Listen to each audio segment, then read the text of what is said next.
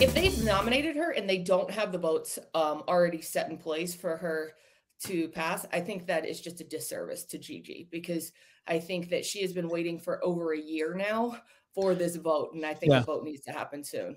Yeah, from the time that she was basically vetted, it has been more than 18 months. So she's been sitting on the sidelines for 18 months.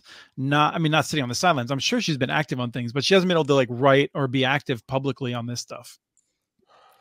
Yeah, Doug, I couldn't even imagine what her family and her going through to go through this. I mean, just even watching it from the sidelines has been hard. So I wish her that she at least gets a floor vote by hopefully February, but she has to go through the whole entire process again.